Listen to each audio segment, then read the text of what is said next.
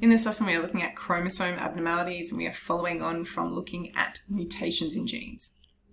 So we've looked at genetic abnormalities in the context of gene mutations. Now we also need to consider the possibility of larger changes occurring at a whole chromosome level. So essentially we're zooming out to look at a large number of genes at once being affected. So chromosome abnormalities can be viewed in many ways, and one of which is by viewing a karyotype. So a karyotype is a way of displaying chromosomes which orders them with their homologous pair, and it orders them numerically. So typically we go from the largest to the smallest with a few exceptions, and you're also going to see sex chromosomes in there.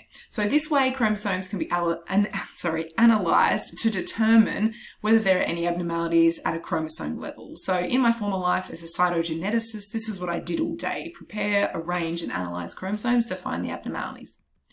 So my job was to prepare cell cultures for people having their chromosomes checked, grow their cells, arrest the cell cycle at, in metaphase, in mitosis, drop them out onto a microscope slide, stain them, photograph them, and then analyze them. So to analyze them, each individual chromosome has to be digitally cut out.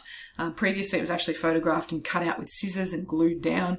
And they have to be arranged with their homologous pair so they can be compared to one another. And the banding patterns or the staining patterns on these chromosomes are specific to that pair, and they're consistent. So we should be able to compare with the homologous chromosome and then around with the other ones. So chromosome abnormalities are often called block mutations, and large sections of the chromosomes can be affected. And these abnormalities usually arise during meiosis, and very often during the bivalent formation as part of crossing over in meiosis 1.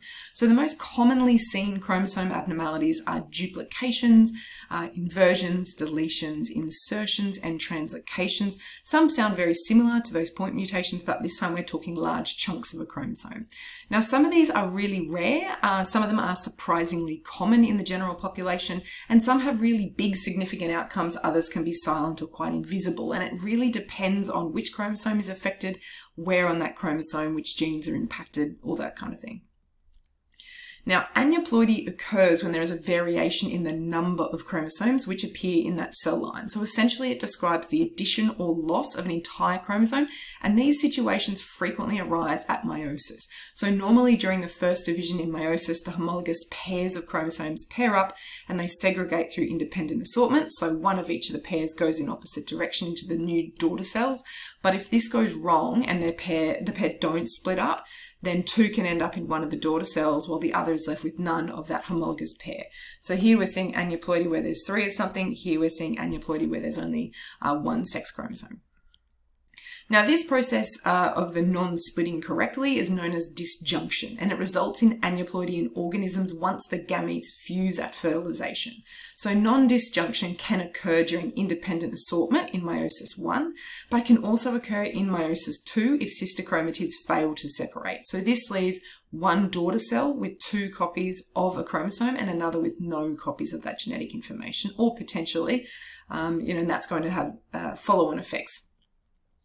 If these gametes go on to fuse at fertilization, we end up with one of 2 scenarios, right? First, we can have a gamete with 2 copies of a chromosome fusing with another with 1 copy already, and that leads to 3 copies of the same chromosome, and this is known as trisomy. Or we can have a gamete with none of this chromosome fusing with another with 1, leading to only 1 copy of the chromosome, which is known as monosomy. Okay, this is usually compatible with life sometimes, but there is a very delicate balance between having too much genetic information and having not enough. Only some aneuploidies are compatible with life. Now, trisomy 21 or Down syndrome is one of the most commonly seen aneuploidies, and this is compatible with life. People with Down syndrome have 3 copies of chromosome 21, which happens to be one of our smallest ones in the genome.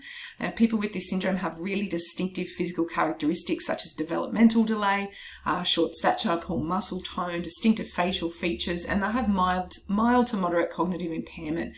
Now, trisomy 21 is an autosomal aneuploidy. It doesn't impact the sex chromosomes, it impacts an autosomal chromosome, and other common autosomal trisomies are trisomy 13 and 18. However, people with these aneuploidies are rarely live births, and if they are, they can usually pass away within the first year of life. Now, non-disjunction in the sex chromosomes can produce a really wide array of combinations which are also compatible with life. Klinefelter syndrome occurs when a male has an extra copy of an X chromosome, so it makes their genome 47XXY. And this syndrome occurs from having a Y sperm fused with an XX egg, or, much more rarely an XY sperm fused with an egg containing an X. Now, it's surprisingly common. It actually occurs in 2 in every 1,000 live male births, which is pretty incredible to consider. People with Klinefelter syndrome generally present biologically male features. They do have an SRY gene after all, but as puberty sets in, they don't produce as much testosterone as XY males, so they can have some secondary traits that are usually associated with biological females, like less facial hair, less muscle mass, broader hips, increased breast tissue, things like that. Turner syndrome occurs when the only sex chromosome present is an X chromosome, or potentially one X chromosome and a partial X.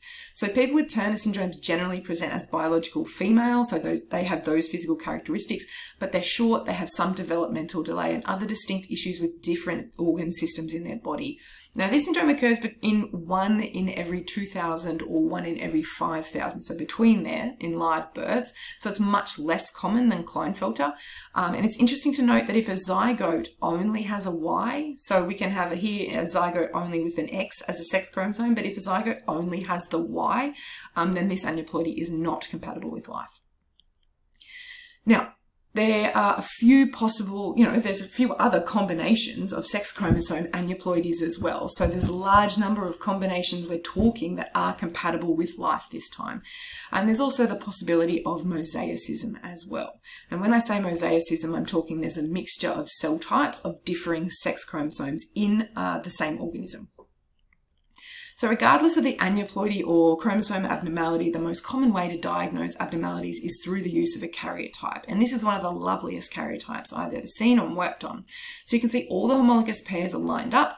And you actually, as a cytogeneticist, you learn how to identify each type of chromosome based on the bands, and it's a very slow process. So while you aren't expected to know, yourselves aren't expected to know which chromosome is which, it's important to be able to see abnormalities given a full karyotype. So essentially, you're just looking for anything that looks out of the ordinary. For example, here is a karyotype that we can assume is a biological female. Here we see the 2 X chromosomes. This person, however, would have Down syndrome. They have trisomy 21 right there, so that would be their karyotype, 47XX plus an extra 21. Here we have a person who has Klinefelters. We can see really clearly they have 2 X chromosomes and a Y, so that's the kind of thing you need to be looking for. And this is a biological female, we can see with the 2 XXs, and they have trisomy 13. This is also known as Patau syndrome. Okay, so their karyotype there would be 47XX plus a 13. So please have a quick read. It's really important that you understand non-disjunction and aneuploidy and be able to use a karyotype to identify these ploidy changes.